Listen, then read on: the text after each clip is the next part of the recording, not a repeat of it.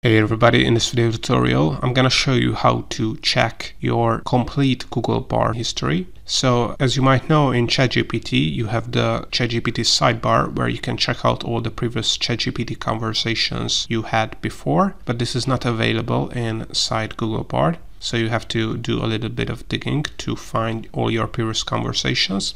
So all you have to do is make sure that the sidebar is visible on the left here. So click on this hamburger menu if you cannot see your sidebar. Then if you want to see your Google Bard history, you have to click on Bard activity here.